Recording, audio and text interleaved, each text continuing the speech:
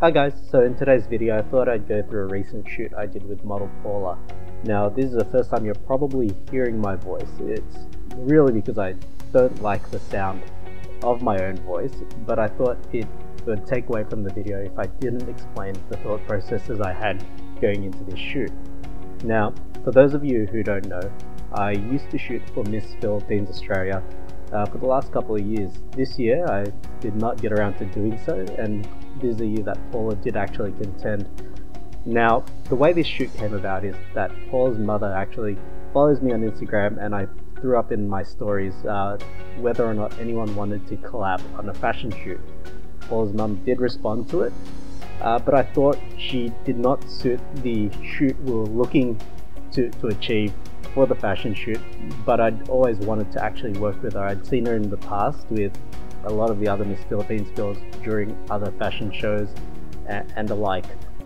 So recently I'd purchased a film camera, and I thought it'd be a bit of fun to actually try doing portions of the shoot in film. Now, it's been almost 2 decades since I've touched film, and at that time I had no idea about exposure. I didn't enjoy photography all that much. I kind of just did it during high school as a way of, I guess, getting away from having to do any real work while I was there.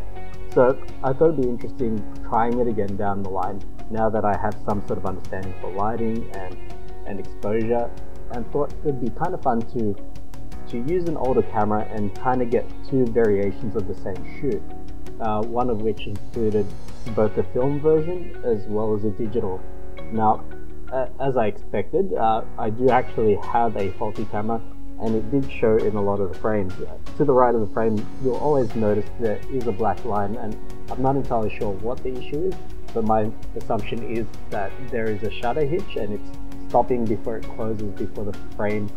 Because of the experimental nature of this shoot, what we started off with was natural headshots, followed by some pretty standard fashion lighting.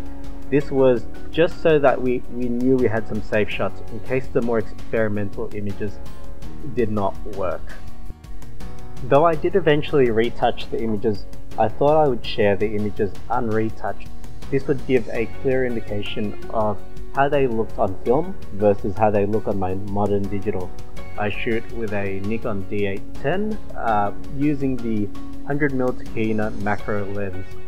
On my Nikon EM, which is my film camera, I used a Nikon 105 f2.5 AIS lens.